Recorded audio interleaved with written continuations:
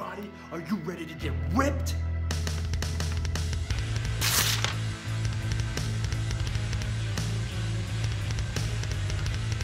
Are you ready to get shredded?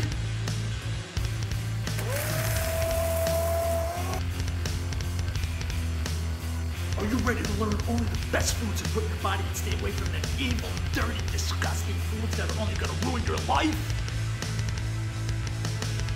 The power of Christ compels you! The power of Christ compels you! Then if so, click the link below and let's get started. Yeah, no thank you. Seriously, folks. How many times do you see that a day on Facebook? 30-day challenge. I want to get shredded. I want to get ripped. Abs, six-pack, core, tone, this, that, good food, bad food, perfect diet, all that stuff. We are constantly inundated with it every minute of every day, all over social media, all over TV, all over movies. We cannot get away from it. We sit there, even ourselves, and post, ooh, I'm ready to start my diet. Ooh, I'm ready to start this challenge. Oh, the last weekend to enjoy food. It's my last weekend. I have to time the end of my diet just right because the holidays are coming up. I have to do this just right because if I don't, then I can't have my cheat meal at the end of the week. We do it constantly. And all of us like those posts, share those posts, promote it out everywhere. But there's something you're not realizing while you're doing all that. The biggest thing you're not realizing is who's actually seeing that stuff. And those people are our kids. I constantly hear stories from friends, from clients, from this and that, about kids under 15, under 10, talking about how they're too fat, how they don't look good, how this is bad, how that is bad. I can't believe some of the things I hear coming out of kids' mouth.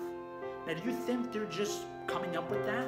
Or do you think they're learning it from watching TV, movies, on social media if they're old enough to be on it, in school, all that stuff? They're hearing it. And the biggest place they're hearing it from is from you guys, from the parents, from the people that sit there and talk this nonsense. They hear it. Remember, kids learn by watching you. Not necessarily what you're saying, but by watching you. And I mean by listening to you too, but a lot of it's by your own actions. And what they're seeing is their parents worrying about if a food is good or bad. What do you think that's teaching your kids? It's teaching your kids that some food is good and some food is bad. So if they eat that food, then they're bad and they're worthless. And if they do good, then maybe they're worth something. This is insane to me. They're learning that if they don't have a six-pack ab, or if they're not, every muscle is bulging out of their body, or if they have a little bit of skin hanging here, or a little bit of skin hanging there, they're worthless. They're not trying hard enough. They're not doing everything they can to be healthy. And what's that word? Do they even know what healthy is? Or they just assume that being healthy is being fit. So if you don't look fit, and you can't do 500 push-ups, then you're automatically not healthy. This is what our kids are learning. They're learning this stuff. It's bad enough all the stuff they're hit with every day, all the stuff going on in the world. I don't care what side of the fence you're on. There's a lot of craziness out there. And they're soaking all this in. And the only place they have to go is us, the parents. That's where they have to go. That's the place they need to go to feel safe, to learn how to be an adult, to learn how to be a better person. And if we're sitting there constantly worrying about every little thing we put in our mouth and constantly worrying about what type of exercise we do and saying that we're worthless or cheat meals, whoever would have thought that cheat would have been a good thing? I always thought cheating was bad.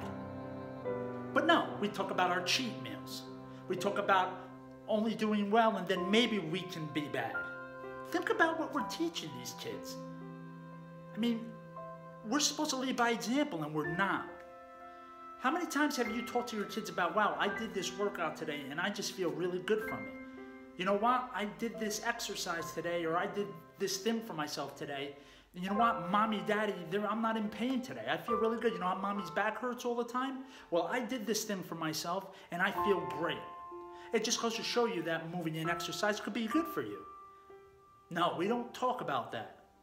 We don't talk about any of that.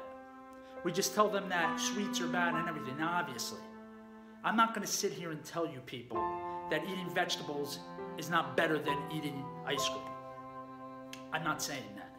But when you stigmatize something and make it bad and good, you're instilling some real messed up thinking patterns to a kid. They're going to take that on to their adulthood and be messed up adults. Instead of doing things like I just said, like saying, oh, I feel really good. You know why mommy or daddy works out? Because I feel really good from doing it. You know why mommy and daddy work out? Because I want to keep doing this activity that I enjoy. And as you get older, things don't work the same. Just like a car, as a car gets older, if you don't take care of it, it's not going to work right. And that's why mommy or daddy does what they do. To feel better. To have that longevity. No, we don't talk about that. You think movie stars and all these people are talking about how good they feel from a workout? No. It's so they look good so they could be in a movie to do a specific part or be in a photo shoot or anything. And that's what our kids are seeing, and that's what our kids are worried about. And I know a lot of trainers out there are trying to help people, but the things they promote, I get. I know what sells. By the way, I'm sorry about my landscapers outside, so bear with me. I know what sells. I know losing weight sells. I know losing body fat sells.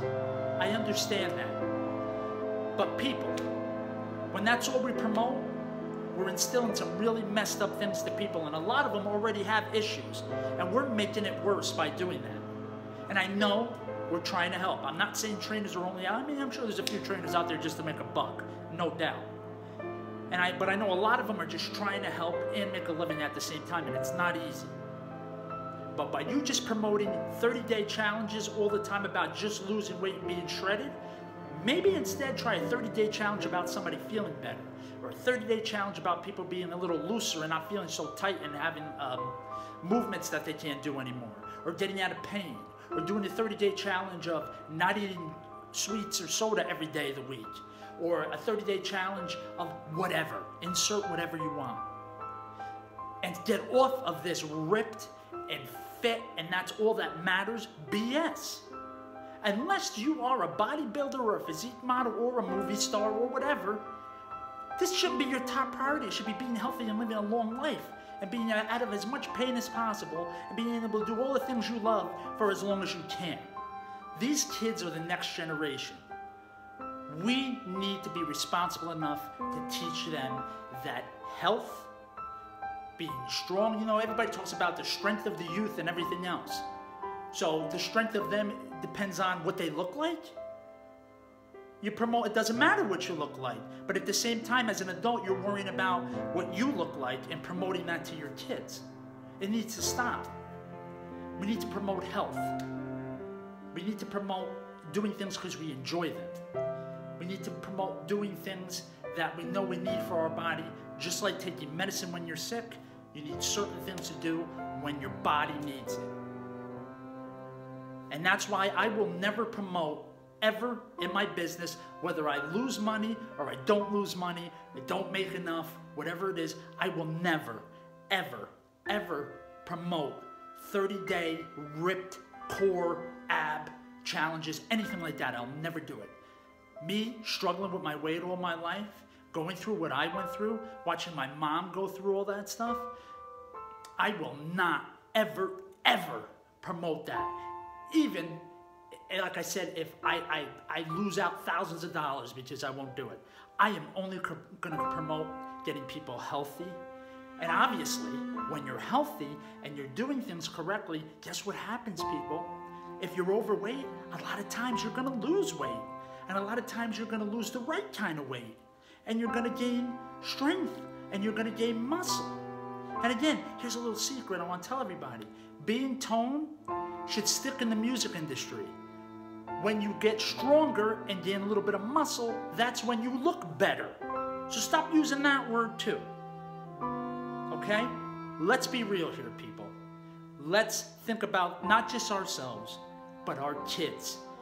Let's think about teaching them so they don't have to be in the spots we are at, because most of you are there.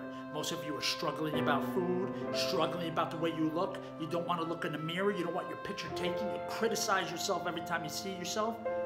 Stop. Even if you can't help yourself and you don't think you'll ever be better, stop promoting this crap to kids. Please. And the trainers out there, you guys need to do the same thing.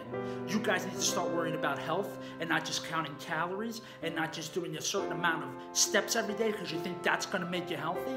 You need to take some responsibility and teach these people the right way to do things so that they can be healthy, have that longevity, and pass that on to their kids.